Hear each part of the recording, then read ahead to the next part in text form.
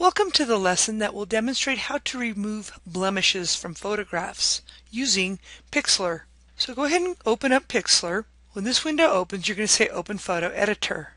Then you're going to choose Open Image from Computer. Go ahead and locate the image that you want to remove the blemish. Now in this case, I have been setting them as squares to demonstrate before and after photos. So to make it a perfect square, you would click on the marquee tool. Make sure that the square is selected. You're going to choose fixed size, and if you notice the width and height, you're going to change the larger number to the smaller number to make it a square. In this case, it's 419 by 419. Go ahead and click down and move the marquee so it's centered as you like, and then you will choose Image Crop. I'll go ahead and say File Save, and I'm going to go ahead and call this one Apple 1. I will set it to 100%. And make sure it's a JPEG. I'll say OK. I always like to tell people to make sure it says .jpg in the file name. If not, you add it and say Save.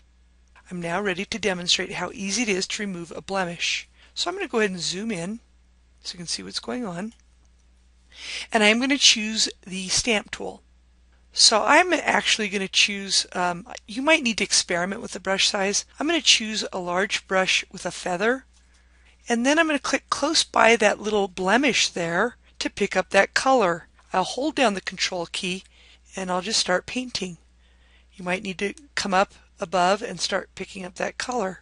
So you have to keep reselecting to get the color until it looks natural. If not, you might want to undo it. So I'm going to click and color. So you want to keep doing it until it looks pretty realistic.